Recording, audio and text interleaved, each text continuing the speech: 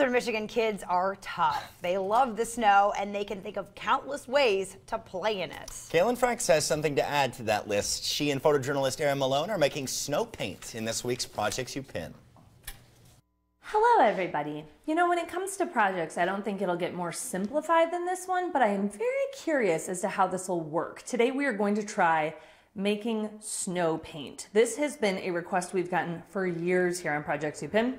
We're finally getting around to it. So let's say you have a snow day. The kids are going crazy, but they should be outside playing. We're gonna see if this works. Let's get started. This project could not be easier. The toughest part is finding these reusable ketchup and mustard containers in the winter time. All right, first up, we're going to fill our container with water. Next, mix in your color. This requires quite a bit of food coloring. Stop to shake and check your color every once in a while. But remember that your color needs to be very dark to show up on the snow. Okay, so once you have a tint that you're comfortable with, I guess we're not really gonna be able to tell until we see it in the snow, but you know where we're headed next. Let's bundle up and head outside. It works, so easy. Okay, so in the end, this actually worked. You would go through a lot of this really fast, especially if you had kids out here.